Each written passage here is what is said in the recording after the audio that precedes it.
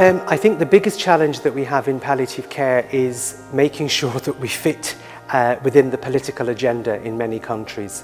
The problem is that palliative care is often seen as a subspecialty of clinical care. So in some countries it's a subspecialty of medicine. In some countries it's not even recognised. And to some degree I think we have a problem ourselves in palliative care because we're not always clear on the messages that we deliver. So I think one of the challenges we have across Europe is having a very clearly defined message about what palliative care is and about what it can bring to the general quality of life of the population at large.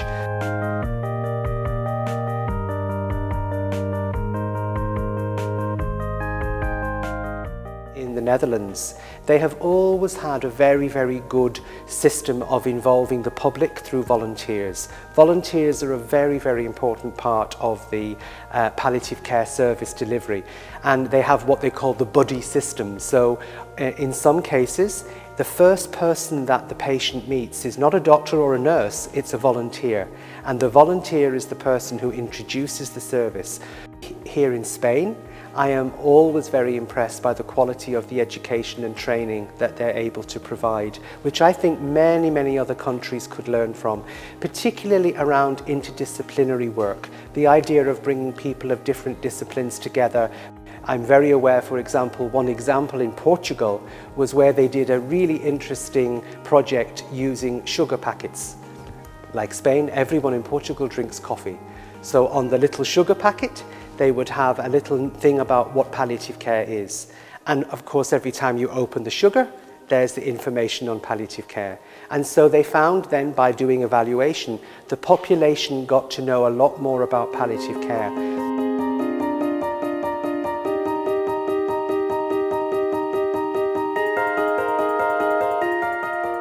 For me, I think the greatest thing that compassion does is it opens the door to the human relation, which is in fact the basis of palliative care. So if we as doctors and nurses can learn that actually it's not about always our qualifications and our skills, but it's about taking the time to share those intimate moments, and we do that through a compassionate response, then I think our practice will be only enriched by it.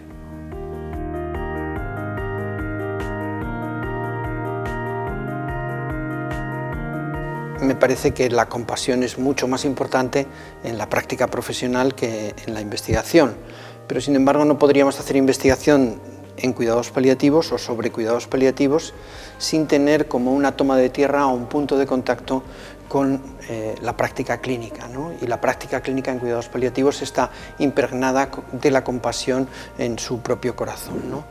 De alguna manera me parece que hablar de cuidados paliativos sin hablar de compasión e investigar en cuidados paliativos sin tener este contacto con el cuidado compasivo del paciente no tendría sentido.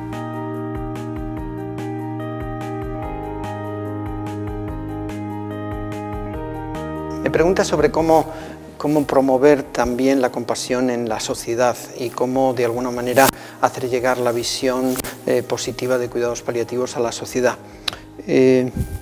Bueno, en eso es uno de los temas en los que trabajamos en ATLANTES, en el equipo de investigación ATLANTES, ¿no? Realmente no pretendemos llevar un discurso, ¿no?, a la sociedad, pretendemos más bien poner en valor lo que nos parece que son propiedades intrínsecas de los cuidados paliativos, ¿no?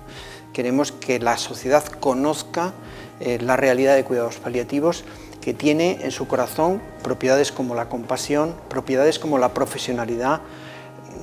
De alguna manera es medicina avanzada para el final de la vida, ¿no?